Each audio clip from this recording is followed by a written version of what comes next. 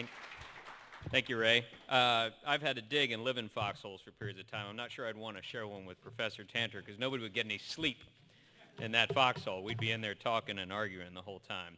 But Ray's a great friend and a great policymaker. As some of you know, my family's got an important Iran connection. My father, who was a Green Beret officer, was stationed over there in Shiraz in 1975, 76, 77 time frame. And as a result of that, and he was a Farsi speaker, he greatly enjoyed his time. In fact, it was hard to get him back from Iran, frankly. I grew up in a house full of Iranian things and Iranian friends and Farsi and great Nowruz celebrations and everything else that goes along with it. So it's great to get a chance to touch that community again.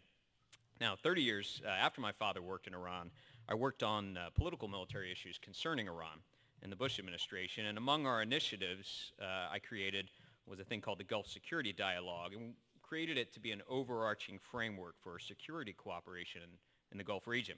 And the intent of that program was to have a framework for defense cooperation that would have the effect of strengthening regional confidence in the U.S. and its staying power in the Gulf, and in helping our friends in the region stand firm against Iranian aggression and interference. And I'll talk a little bit about that today and where that and the related security efforts stand. That's my field, after all. That was my job. And the policy issues I dealt with were fundamentally about geopolitical power and security issues, very traditionally defined, and more specifically about the balance of power in the Gulf. But let me say here at the outset that though even if I weren't a security professional, I still think that the U.S. as a whole needs to measure and evaluate its Iran policy against the standard of how it is dealing with Iran as a strategic challenge. I believe this is the most important prism, although not the only one, by which to frame and judge our Iran policies. Other U.S. foreign policy professionals in both parties and in past and current administrations think that America's Iran policy should be principally measured by how much improved or how damaged is the bilateral relationship with this Iranian regime and what can be accomplished through that relationship.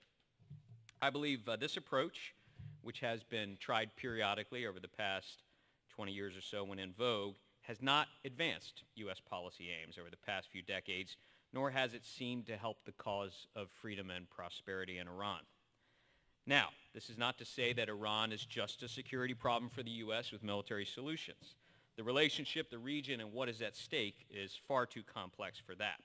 However, I put small hope in traditional diplomatic engagement or outreach to this Iranian regime.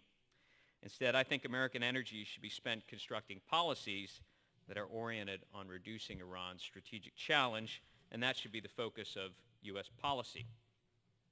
However, let me make a non-political military point directly up front and then circle back to it in my conclusion to underscore the relationship between different elements of American power. And here's the point. There is nothing that is likely to be more decisive and more influential in reducing the strategic threats from Iran's current regime than having a vigorous democratic opposition within Iran. It should be a central goal of U.S. policy to support the democratic opposition in Iran, and the U.S. should be prepared to do so with as much aid as is required and without any concessions to the Iranian regime. We've seen both before and during the Ahmadinejad presidency that we get precious little in return for appeasing the current Iranian government. Military might, strategic postures, security agreements, intelligence activities, and all those other tools of my profession aside, I'm telling you that the single most telling strategic lever we have against this Iranian regime is a well-organized and legitimate democratic opposition that has the muscular support of both the U.S. and Europe. So while I've said that I think American policy towards this Iranian regime should revolve around Iran as a security challenge on multiple fronts, I also recognize that the single best tool to ameliorate the Iranian regime's security challenges to the region and the U.S. is an empowered and well-supported democratic opposition in Iran. Now I'll come back to that point and its fundamental connection to the U.S. security issues with Iran in a bit. But first let me touch on the important strategic issues in my field. It's very useful to recognize that since the end of World War II, it has been an important, if not a vital, American interest to preserve a balance of power in the Gulf. And for a number of geopolitical reasons, It's in the U.S. interest, I'd even argue it's in the world's interest, to not have a hegemonic power in the Gulf that would seek to crimp or control everything from energy to political expression. And when I served in government, we recognized that since the revolution in Iran, there had only been two real counterweights to Iranian pressure, hegemonic ambitions, and revolutionary export, and that was Iraq and the U.S. Saddam's Iraq, of course, brought over the course of the years its own dangerous assortment of aggression and bellicosity to the region, but Saddam as a local geopolitical counterweight to Iran for many years was not in any doubt. It's not a value judgment, it's just a fact. Now, when the U.S. removed Saddam from power in 2003, the U.S. was left as the only geopolitical counterweight to Iran. And despite the huge amount of American forces we had in the region, the notion by 2004, 2005, 2006 that the U.S. was tied down in a very tough period in Iraq, Iranian attempts to exert active military or paramilitary influence through Shiite factions in Iraq and Hezbollah in Lebanon, especially during the 2006 war, an Iranian charm offensive with its Arab neighbors, and the self-perception of the Arab countries of the Gulf Cooperation Council of their own military weaknesses in key areas left the regional balance of power more fragile than we would have liked.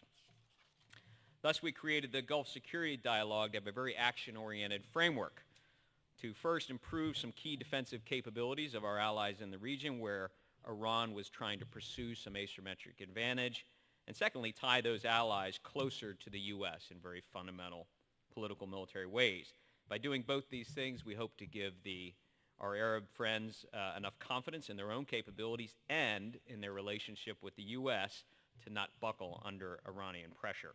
And every time myself and my good friend Peter Rodman went through the region, we were always followed immediately behind us by an Iranian delegation hitting all the same capitals and all the same countries as us to counteract our message that the U.S. was here to stay and would stand by its friends and they didn't need to buckle to Iranian pressure.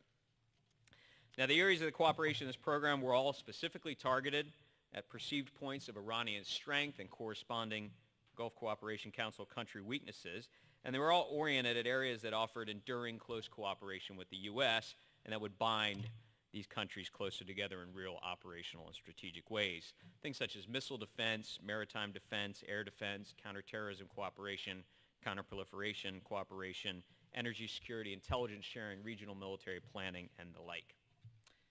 We also worked on updating the U.S.'s declaratory policy in the region. Heretofore, declaratory policy in the U.S. was largely based on old-fashioned tripwires, state-centric tripwires like cross-border incursions, violation of territorial waters, and so on. But what we really needed, given where Iranian pressure was an updated policy that took into account less obvious, but perhaps more insidious ways of threatening a neighbor or undermining their freedom of action. Nuclear bullying, terrorism, harassment, fomenting internal problems, and the like. Now, all these moves were aimed, and still are, this program is under the direct direction of the Secretary of Defense now, I'm happy to say, and they're still aimed at Iran, attempting to counter its nuclear weapons ambitions, its efforts through Hezbollah and other means to destabilize other states in the region, and its ambition to see the U.S. quit the Gulf. And it all helped with the Iranian regime challenge, and it still does. But Iran remains an enormous strategic challenge to regional and even global stability, especially its nuclear ambitions. In fact, when looking at other problems that people say are similar, such as a nuclear North Korea, Iran, I feel, is a much bigger problem. One only need recognize that North Korea is a small and in many ways weak state surrounded by strong states, while Iran is a big and potentially powerful state surrounded by strategically weak states, to appreciate this argument. If this particular Iranian regime is left unchecked in its nuclear ambitions, unchecked in its ambitions to destabilize the region through proxy organizations, unchecked in its support for terrorism or in exporting its revolutionary theocratic fervor, then the Gulf region and by extension the world has a very big problem. Now, there have been some intelligent arguments put forward by friends of mine about containing and living with a nuclear Iran. I disagree with these, and I fear our current policy, our current Iran policy, implicitly leads to that sort of thinking. It's the logical thing to think through. Instead, for a succinct and really comprehensive view of the incredible cascade of problems that would result from a nuclear Iran, I highly recommend a piece by my friends Eric Edelman and Andy Krepenovich in the January and February edition of Foreign Affairs about the dangers of a nuclear Iran is one of the best pieces I've seen in quite some time. So looking at this whole situation, as U.S. and even European policymakers look at all their options, they have to examine their entire kit bag of tools. And diplomatic pressure from the UN and the major powers, including sanctions, has had some effect, but I think we all have to recognize it has not fundamentally changed the behavior of the regime or aided regime change. Military options from the U.S. and the coalition forces in the region are very extensive, and much could be done militarily to pressure the regime well short of anything resembling an invasion or even a limited incursion against Iran. However, and here is where the explicit goals of your organizations and U.S. security aims coincide, a potent democratic opposition in Iran that has the unified support of Europe and the U.S. is a key element, perhaps the key element, that should be part of American policy.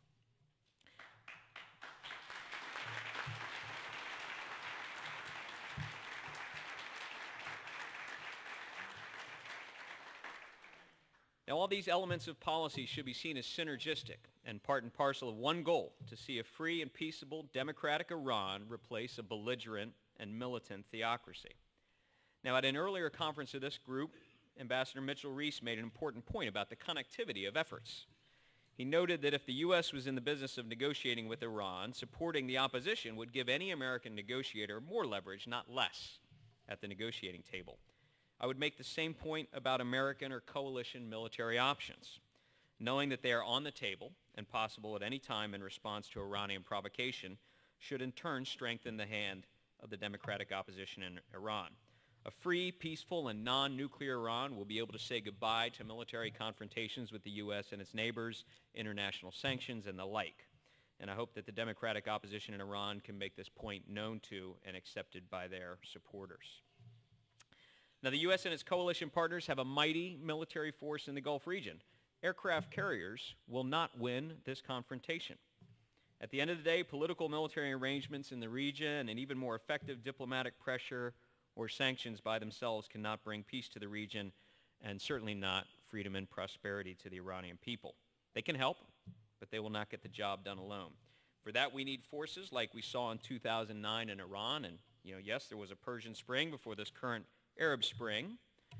We need those forces to be aided, inspired, and supported as a central tenet of U.S. and European policy. Thank you very much.